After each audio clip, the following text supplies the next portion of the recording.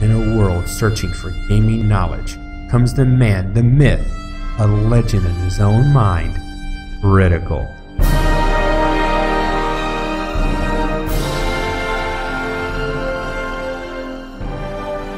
Welcome back, guys and gals. Critical here. Today I'm bringing an episode of Subsistence on my hardcore playthrough. Alright, I was headed back up to Frost Home because I'm going to go ahead and take the fence around the place down and recover those resources, or at least half of them. And I decided I'll go ahead and mess with my hunter base. Take them out, check their inventory, see what they have, if there's anything good. So, can I get... Oh, they're aggroed on me. This isn't good. I don't know which way they're going to come. They can come at me from two different directions because of this hill over here. They can path up. Oh, I knew one of them would get up here. I was like, where did that shot come from? Duck that shot he was about to take. Oh, dome hit. Dome hit. Chrome dome.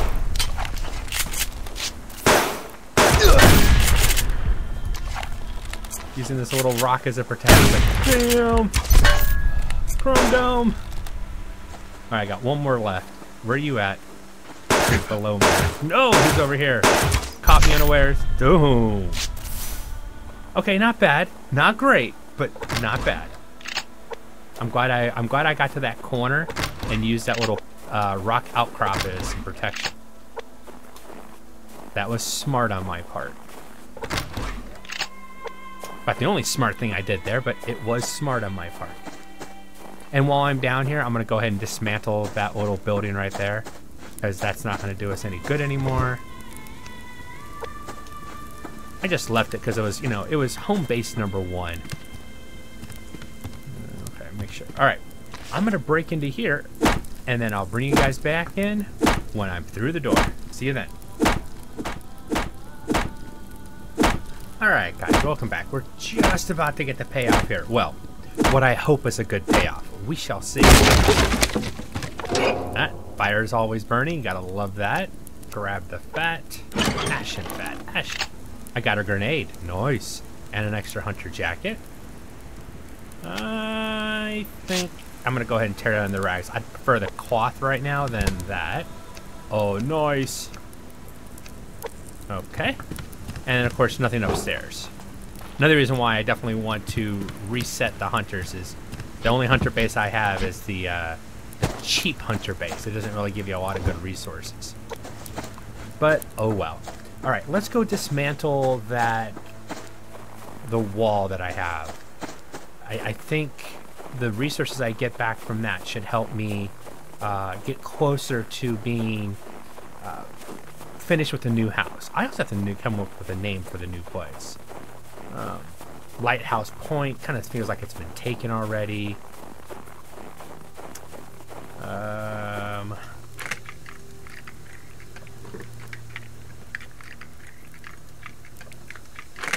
I don't know. I had something else hit my head, but it wasn't anything to do with a lighthouse.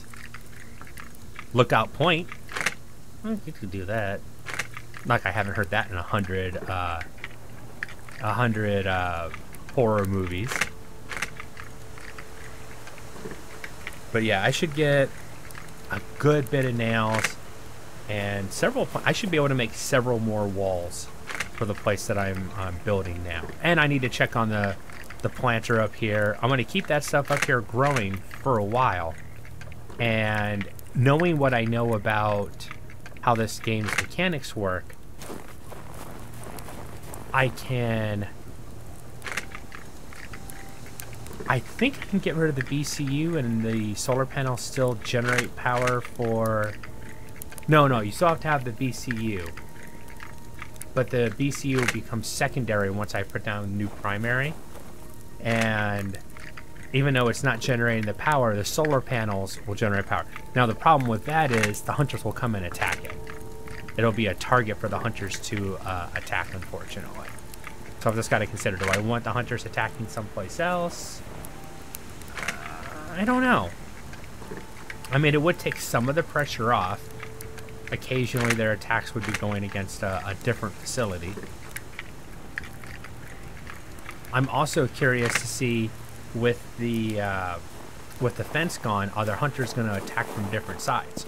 Because right now, I don't know if my fence caused them to only attack from the front, or if the placement of the BCU basically inside that rock little shelter made it so that the only way they can attack, even without the fence line, was from that front side. And if that's the case, then, you know, it was kind of a waste of resources. The fence was kind of a cool idea. It looked good, but if it didn't do me any good, then it's just a waste of resources, to be honest. But we shall see. Yes, we shall see. And if I do decide to keep this stuff up here, if I want to keep a couple things powered, what I would do is I'd shrink the house down to just that front little hallway area, that first entrance area, and everything would be crammed into there with just 2 solar panels on top to provide power. So it would still have this entrance, and then I would keep this area. This is where everything would be stacked, and there wouldn't be anything beyond this. So this doorway, and I might leave it just to delete the stairs, because I already have a floor. And I take all of this apart. But for right now, it's going to stay the way it is. Ugh! There's that problem with the doors again. Good. Awesome. Let's go ahead and put these away. I don't need this stuff right now. I will later, but not as of yet. I don't need to do anything with that stuff. I think I'm going to go ahead and start cooking some copper. My iron looking pretty good. Actually, what I should be cooking, just so that I have it, and you know, in case Cold Games changes something soon, I want to have this cooked and ready to go. I am going to cook that up for the next few days when I'm down south, doing my thing. Doing my thing, you know. I don't know, I'm in a weird mood. Caution, Will Robinson. Critical's in a weird mood. Actually, I'll need that. And I'll need a couple things of water. I'm gonna go ahead and take that with me. Let's go check on the plants, and then I'll decide what I'm gonna do with the rest of this stuff. Oh, that's right, I never planted anything again, did I? Well, it's no use having this stuff up here if it's not planting, so I guess I need to extract some seeds and put some tomatoes to grow. Oh, that's right, I have stuff in here too. I will... Food I'll take with me. The stuff I can eat. Yeah, stuff I can eat directly. I already have 2 stacks of ammo, so that'll stay. I'll take that down there, but the rest of this can probably stay.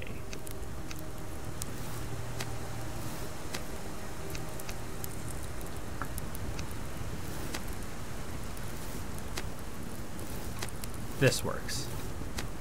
Yeah, I feel better about that. I'll take the water because I can cook it down there and use it. And I'll take the dead chicken with me. I'll leave the padded cloth because I don't need it right now.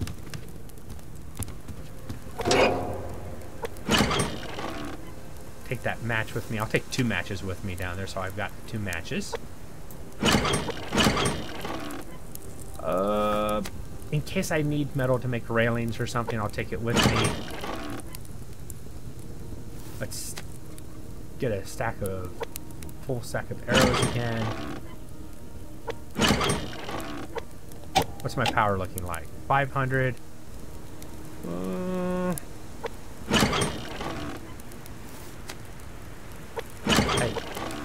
I think it's been a while, so I'm gonna go ahead and make a lockpick real quick.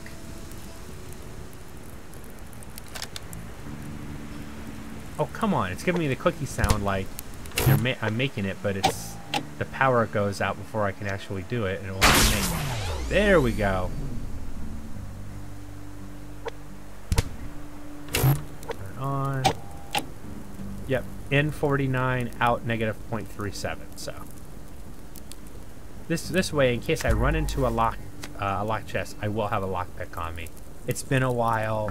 It kind of needed to happen. Alright, I think that's good.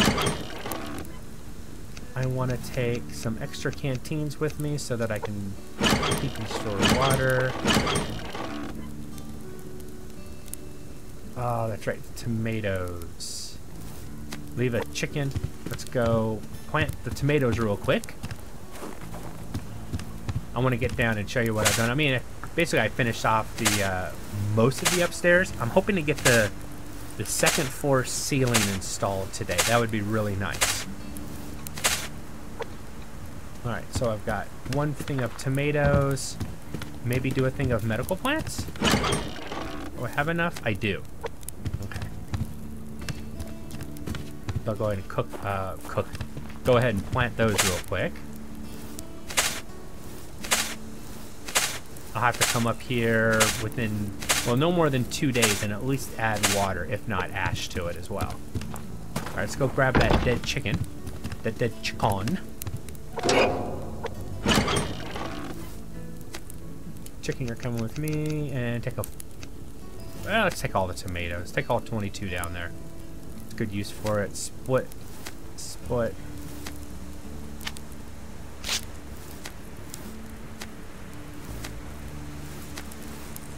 Eggs with me and a stack of medical plants and all the oil that I have. I'm trying to get some stuff down there while keeping enough to do other things up here if I need to. If I need to stay the night up here for something. Alright, let's go. I don't have to worry about hunters, so I can go straight down the middle of the valley. This is going to be nice. I don't have to worry, because the biggest problem I have right now is I either have to go over that end and see a cougar possibly, or go this way and see a cougar. Now I can go straight down my valley, which was always my intent, but you know, the hunters had to be hunters and put their base right there. That's right, I got matches over here, don't I? I should grab those.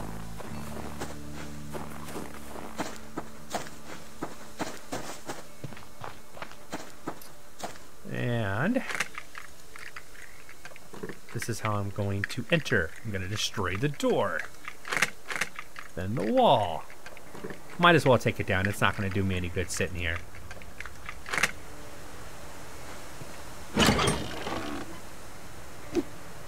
Oh, I need to put the chicken away. So I'm not going to be able to take everything with me.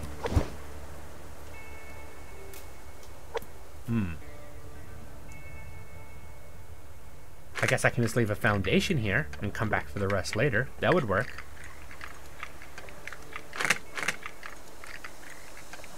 Should be able to take everything from taking these walls down. Oh, no, I can't. Wood, put it away. What is this? Planks. Oh no, I want the planks. See, taking that stuff apart, I got a full stack of planks. That's nice. That's actually perfect. You know, I could leave. I'll leave those. Because having 50 planks, that was probably where my problem was. Now, I haven't killed the rogue hunters recently. Probably why I don't have a lot of planks. But I will be going after them again tomorrow. That's the idea. I think today I want to move some stuff, do a little building at the new place, mess with the regular hunters like another time, and then I'll go mess with rogue hunters later. I'm trying to decide when I want to turn the hunters off.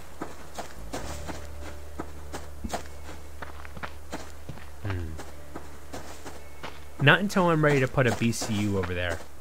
Because I think what I'm going to do, turn the hunters off, come into the game, place the BCU, save the game, exit, come back in, turning the hunters back on, and then save and exit again. That way when the hunters start spawning, they'll be spawning around my new base area and not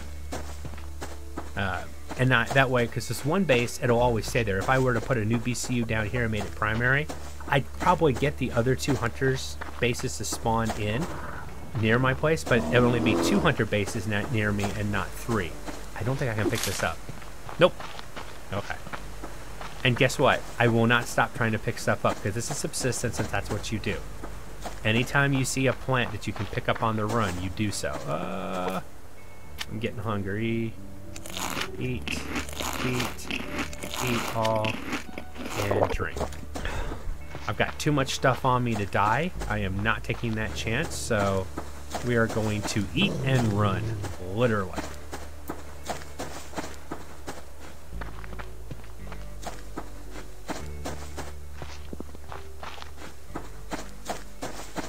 I do like this area that he added onto me. It is a nice, I would say peaceful, except there's a lot of animals over here, a lot of wolves and bears, but it is a nice area. It's a nice touch to the game.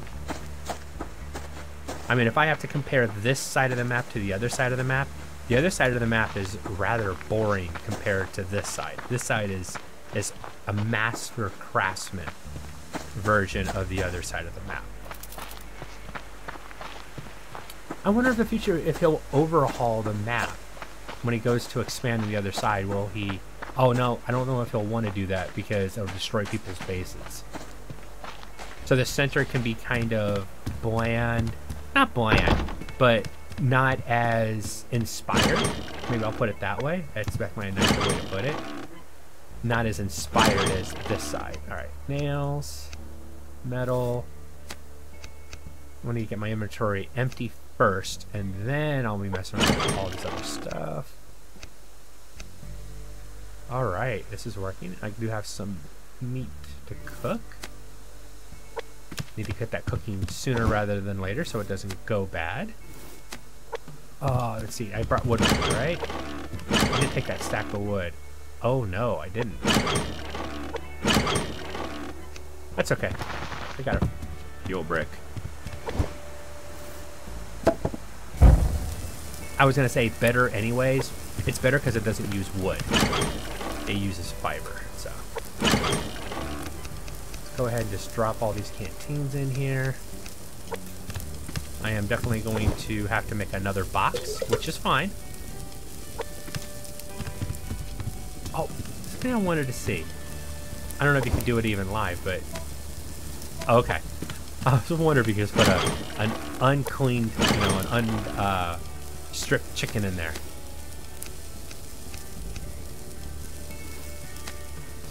And there we go.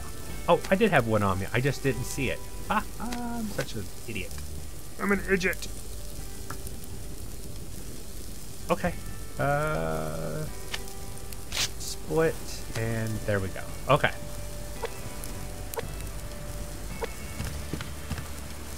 I need definitely a round wall. Or curved wall, I should say. Curved, no window. Let me check my meat. Oh, it's spoiled before I could cook. Well, I'm gonna let it burn now. Darn it. Waited just a little bit too long. Okay. Oh well. That happens sometimes.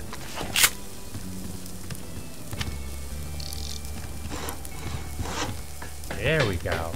So 1 curve, 2, 3 curve, 1, 2, 3, 4 regular. All right.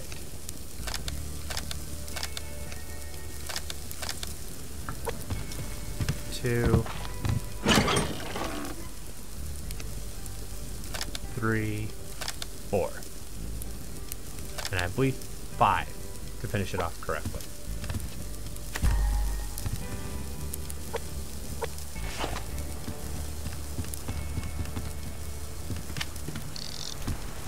That one. Come on, craft. At least the crafting times in here aren't as bad as in some other games. Trust me. Crafting times of Subsistence are very nice. Not gonna name any names, but you know, there are some other games that the crafting time isn't as nice.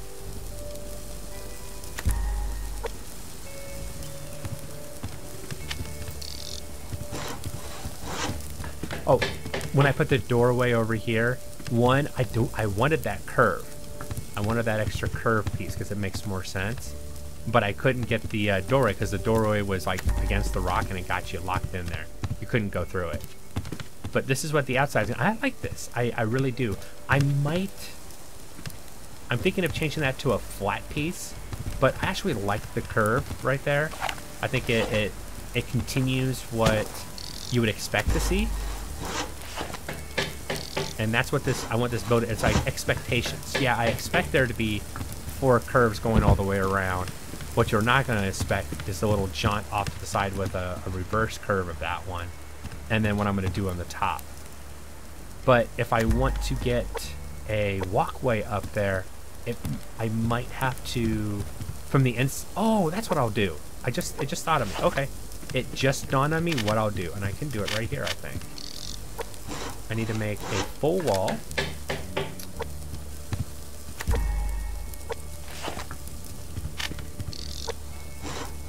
Yep, this will fill up the center because I am not going to be able to, I don't want to be able to go up from here. This is supposed to be a solid roof. The next part's going to be tricky, and it's going to be done with ceiling pieces to make it work. But I think I can put a staircase going up like this if this is a flat wall across here. And it's a little bit of a waste of resources, but I'm going to try to do both walls. Why won't it lock onto the wall? Because it's walls here. Okay, now it'll lock in there. There we go. So on the outside, it's a flat wall. From the inside, it's a curved wall. And then a staircase. And I think a half ceiling will fill that area up nicely.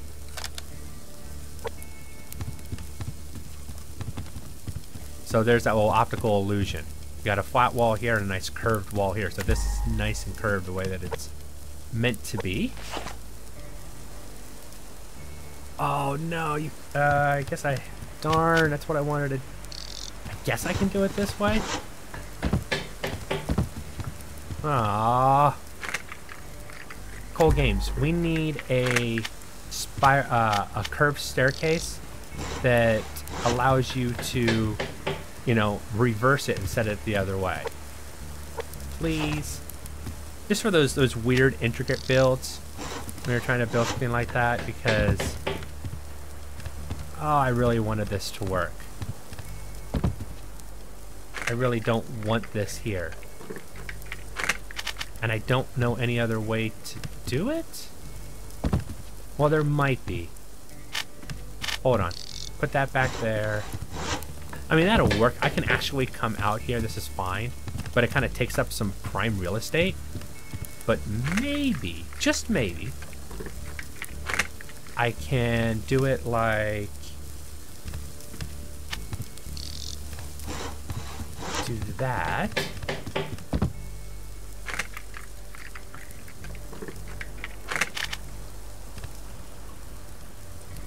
That's all the time that I have for today, and it's getting dark and you guys can't see anything.